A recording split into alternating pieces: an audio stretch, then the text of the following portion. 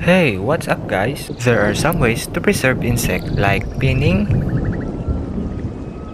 pointing, storing in hand sanitizer, and storing in alcohol. And this is what we will going to do today.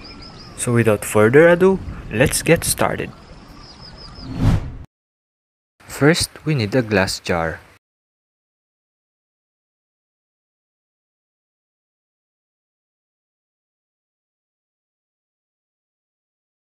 We also need rubbing alcohol with 70% solution.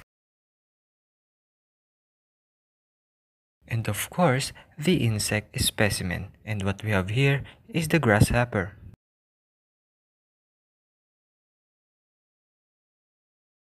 So now, get the jar and open it.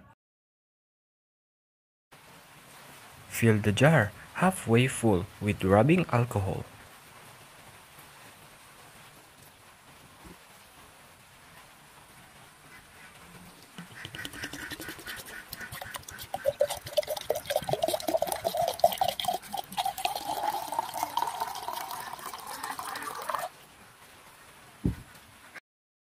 Punasan ang mga tapon.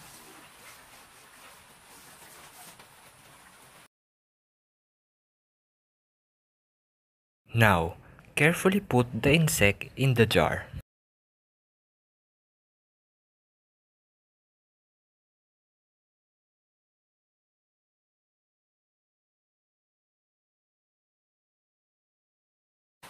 Ayan, takloban po muna natin.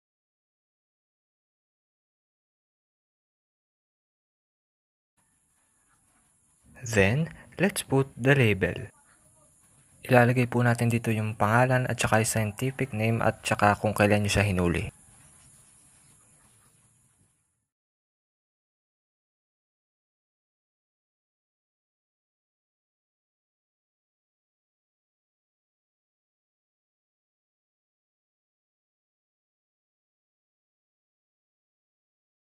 Finally, fill the jar the rest of the way with rubbing alcohol.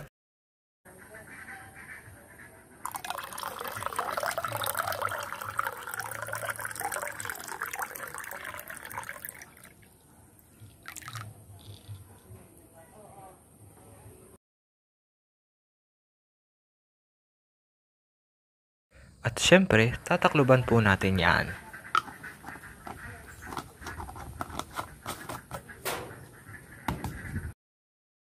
By the way, bakit nga po pala tayo nagpre-preserve ng insect? It is because, as we properly preserve the insects, we can ensure the high quality specimen which increases the quality of information about a particular insect. Tsaka nagagamit din po natin ito sa taxonomic research na makakatulong sa ating mga farmers para mas effective nilang pamahalaan ang pagkontrol sa peste. At doon na nga po nagtatapos ang ating video. Thank you for watching. See you next time.